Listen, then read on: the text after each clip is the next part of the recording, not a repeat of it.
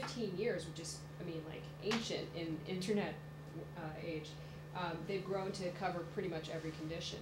And what's interesting about MedHelp, though, is it's not just a consumer community, but they have invited in the medical community, the healthcare professionals, to answer questions. And here's the sort of symbiotic relationship that they created with academic medical centers. So academic medical centers are interested in getting referrals, right? And so this is a creative PR opportunity for them, where they offer their top doctors to MedHelp to answer patient questions, not to treat them. I mean, they don't prescribe medicines, they don't tell them, please, Mrs. Smith, change your basics, blah, blah, blah. But they help guide them towards the information that's relevant for them that only a human can really do through interacting online. And so they're giving them all this free access to top doctors, and the way the hospitals justify it is that if there is someone in that community who has a rare cancer, or some need to be transferred to a specialty care, center, they're probably going to think well of the academic center that's been helping them all along on MedHelp, and are more likely to go there. And if they get one referral, that ends up, being worthwhile for the year of the doctor's time in some cases. And there's been a lot of talk in the medical blogosphere and in general, and thinking about how do we identify sites with trustworthy information? Because it's sort of like, Michael Spector said last night, when you're trying to identify what is the right answer in science, you have to ask a lot of people. You have to sort of, there is no, there's no machine that can do that for you. And there's a number of systems that have been tried out, most of which, many of which have limitations. But we haven't answered that question yet. I think one of the ways we're trying to do it is just by creating more and more good content. Well, I heard 2 years ago when I came to Science Online, someone said, well, there's a real need for an accreditations yeah, and that's standard, and that's been the hard thing. Specifically in the medical blogging, where if you really want people to know that you're a credible MD, not somebody who's posing as one or whatever, that you could get the stamp of approval. Okay. Yeah. So I helped to write that. Okay. All right. Great. But again, we don't have money for PR and marketing and stuff, so it's sort of like people haven't necessarily all figured out that it exists. Maybe I've done a bad job of promoting it. I'm not sure. I've been negligent too, because I should be. We should probably. Yeah. We need to talk. We all should talk. Yeah. There's two systems. I mean, there's one system called the OnCode, which is an international system for trying to recognize.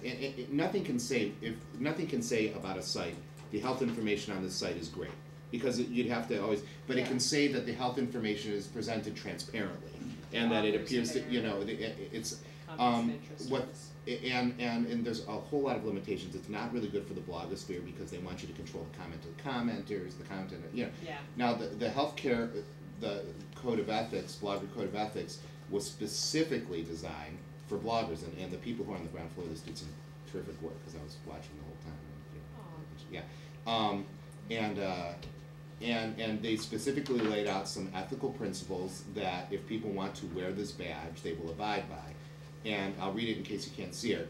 Clear representation of perspective. So a lot of things in ethics are about transparency, right? And readers must understand the training and overall perspective of the author of the blog, which goes a long way. If you say, well, I'm actually just some dude who's done a lot of reading, it means something different than I have an MD PhD in immunology, and then when you write about microbiology, but your MD PhD is in immunology, it lets you evaluate the source.